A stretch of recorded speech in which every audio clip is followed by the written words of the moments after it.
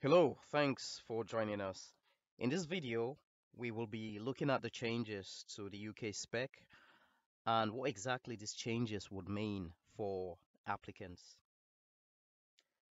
So the UK-SPEC is currently at its fourth edition, and this edition was published by the EC in August 2020. It's expected to be implemented by December 2021, and basically the UK-SPEC specifies the competence and the commitment required for CEng, IEng, or Eng Tech registration. It also provides examples of activities that demonstrate the required competence and commitment. So how exactly do the changes affect the applicants? So if you plan to apply before 31st December 2021, you're required to check with your professional body as to whether or not you should refer to the fourth edition.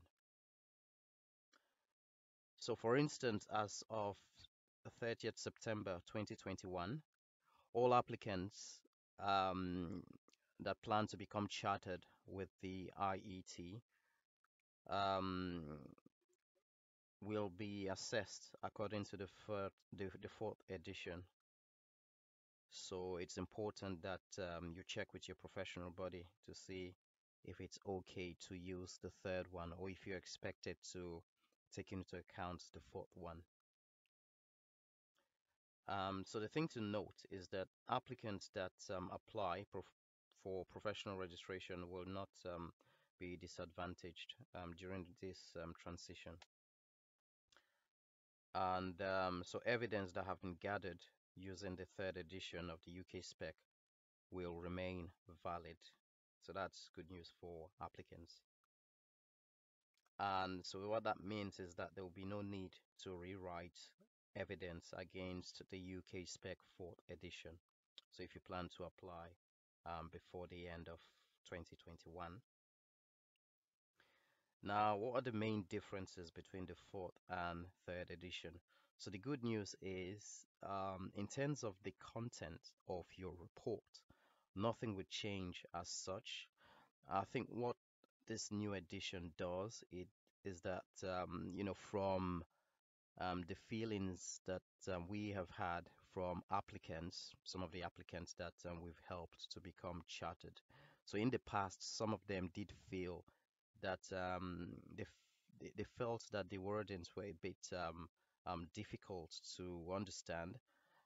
So for instance, if you look at the preamble,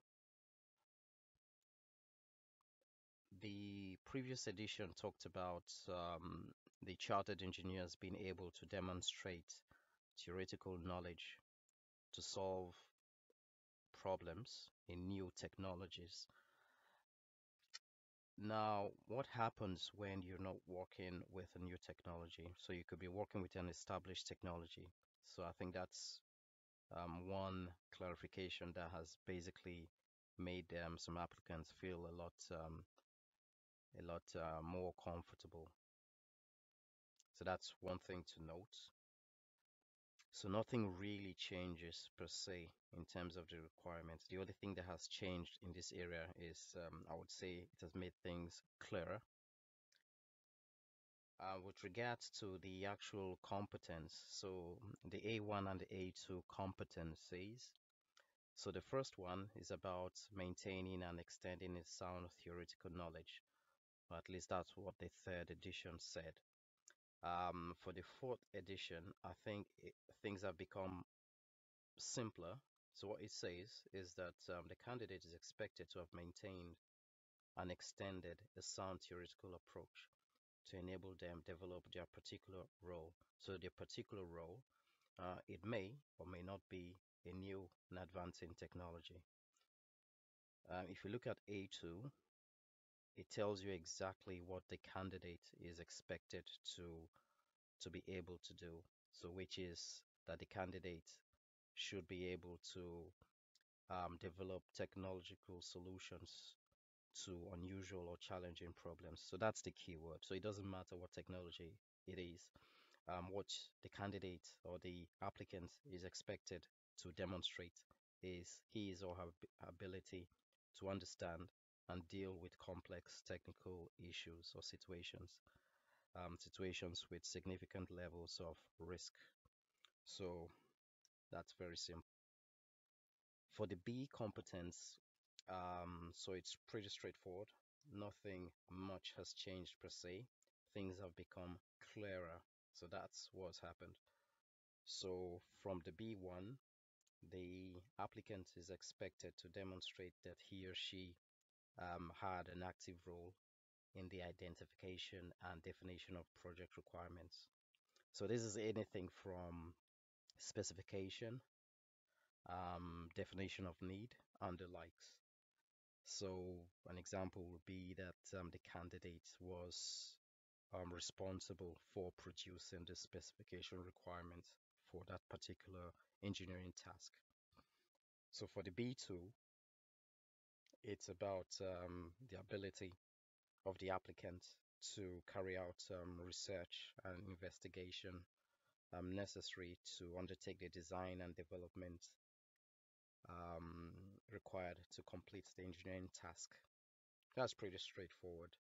And for the B3, the applicant is expected to demonstrate that he or she has evaluated the effectiveness of that design. That's the B competence in a nutshell. For the C competence, it's all about project management. So the ability of the applicants to plan and manage projects, the ability of the candidate to track the project during its life cycle, his or her ability to stick to the schedule and request for additional resource if necessary. So things of that sort. The ability of the applicants to show technical leadership is also very key. His or her ability to manage people within a project team is also expected of the applicant. And then the final one, C4, is about anything having to do with continuous improvement and promotion of best practices. The D competence, nothing much has changed. So from your report, you would be assessed anyway. So the quality of your written English will be tested, and during the interview, obviously, your spoken English will be tested. So nothing much has changed, if you like, in terms of the D competences. So can the applicants produce reports clearly? And then the applicant is expected to demonstrate personal and social skills. Pretty straightforward. So for the E competence, the understanding of the relevant codes of conduct. So for the company he or she works with, and then his professional body, and the engineering council as a whole. Safety. So this is another very key area. Has the applicant demonstrated that he or she can incorporate safety into the design of a system? And does he or she encourage safe practices at work? So examples of that will need to be demonstrated. Sustainability is something which is very, very vital. So the applicant is expected to show examples of sustainability incorporated during the life cycle of the project. And ethics. So very, very important ethics. So this is it in a nutshell. Applicants should not worry too much because everything is pretty straightforward. Things have become clearer and I think a lot easier. so everyone can breathe easy. Nothing significant has changed. Now, if you require help, as usual, please contact us and let's discuss and see how we can help you fulfill your dream of becoming chartered. So I wish you all the best as always, and see you again. Bye bye.